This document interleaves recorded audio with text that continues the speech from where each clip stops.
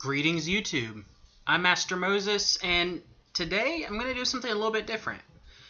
So, I was sitting and pondering, as I tend to do, and it occurred to me a combination of cards, as you can see, obviously this is Yu-Gi-Oh!, a combination of cards that would give, as the title implies, infinite life points.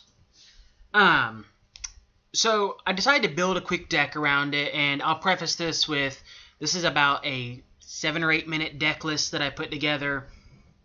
I'm sure that somebody can do better. In fact, I'd love to see your deck lists down below. This would be a really interesting style of play to see.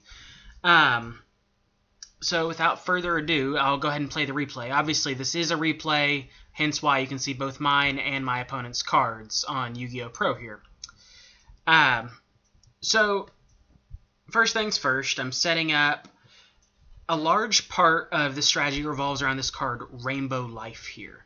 Now, Rainbow Life, if you're not familiar, it's not a super popular card anymore, allows you to discard a card, and anytime you take damage, you gain that amount for that turn only. So, by combining this with Colossal Fighter, you run into the possibility of kind of a loop being set up.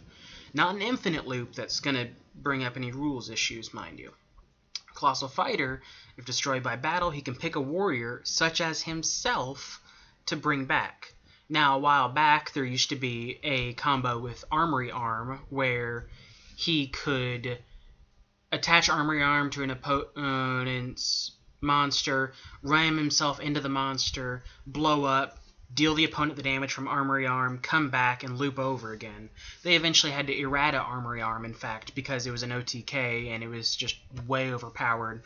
So they errated that out. But what they didn't fix was the fact that Colossal Fighter can still attack. Say he attacks something stronger than himself, blows up, he can still come back.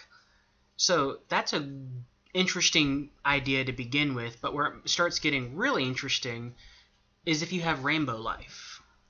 So say now, every time you attack, you begin recovering that difference rather than gaining it, or rather than losing it. So, as you can see here, I finally got the setup I needed to be weaker. Now, due to card effects on his side of the field, he's actually doubling battle damage, which was priceless. It really played into my hands here. So, it's pretty much just this. I can sit here and attack infinitely. Now, there's, of course, a turn time limit. So, I guess if there's a time limit involved, or it's an online play, it's not officially infinite. But say you were playing in person, you could be like, hey, I'm going to save us both some time here. I'm going to attack 300 times in a row. Now I have 300,000 life points. Now what do?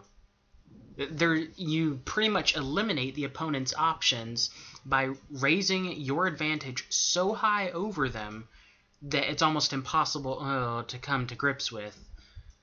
Now, my eventual plan with this, once the time ran down to very close to the end, is I was just going to bring Colossal Fighter back in defense mode, and then I've got a resurrecting wall that can block off my life points while I figure out something to finish this guy off.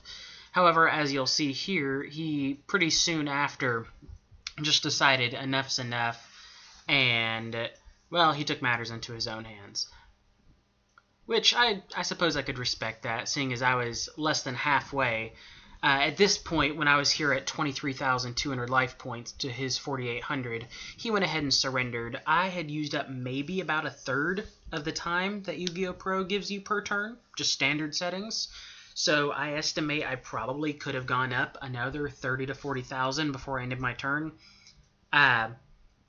This deck, I mean, it has 3 Rainbow Lives, so that's going to allow that to maybe even be set up again in the future. And since Colossal Fighter can work as a wall in the meantime, it makes for a great defensive wall. So like I said, I would love to see each of your combinations to try to pull something along these lines off. I did throw in a Fire Princess as well, so every time I heal, the opponent takes damage. That didn't get brought out in this duel, but I thought this was just an interesting replay to share. For right now, this is Master Moses, signing off.